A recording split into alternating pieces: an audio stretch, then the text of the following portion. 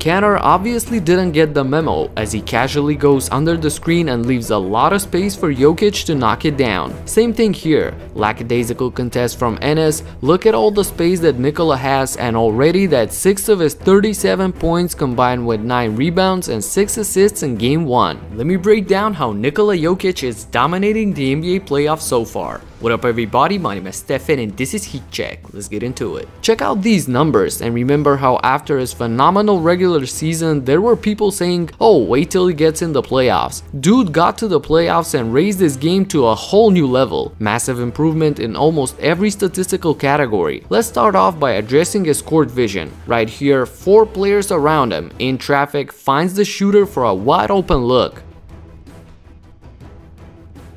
Again, check out this smooth lob from a playmaker stuck in the big body of a 7-footer. Look at all these names, the best point guards currently left in the playoffs, and Nikola Jokic is at the very top of this list with more assists per game than anyone else left in the playoffs. How crazy is that? And scoring wise, the pick and roll with Murray is unstoppable. Watch the high screen that forces Dame to go all the way around this chunky body. Murray, who's a threat himself, does a great job attacking Kanter, and look how easy this floater is for Jokic, finishing it up with the soft touch. Similar action right here once again, only this time he pops behind the line and he's been 37% from downtown throughout the playoffs, so this wide open 3 goes in of course. And his footwork around the basket is poetry in motion. The spin move and the finish, using his big body to shield the ball, this really is hard to stop down low. Once again, similar situation, goes to work with the pump fake into a spin move, finishing off with a hook shot. Superb moves under the basket. Now you see this chunky body and you know that he is one of the slowest guys in any arena that he walks into. So the Blazers guards were looking to put him in a pick and roll action and had great success with that. Right here on the high pick and roll, Nikola Jokic is helpless against one of the quickest guards in the NBA. And on this play we can see why he's not a great rim protector, as Lillard casually lays it in right next to him. This is going to be the story of the series. Both teams are going to be exploiting the matchups. Let's see how Nikola can hang defensively and if he can maintain this flaming hot rhythm that he's in right now on the offensive end overall. That's it for now. If you like this video, subscribe and hit the notification bell so that you don't miss my future in-depth analysis.